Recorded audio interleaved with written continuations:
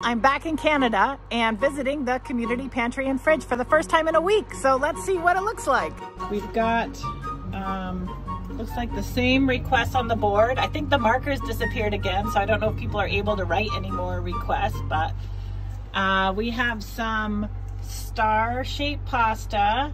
We've got a Tupperware full of crushed red pepper, empty plastic container. Down here, some tampons and little toiletries. In the fridge, pretty empty. There's some carrots and half a cucumber, I think, in there. And here I've donated just a few things I had in my car.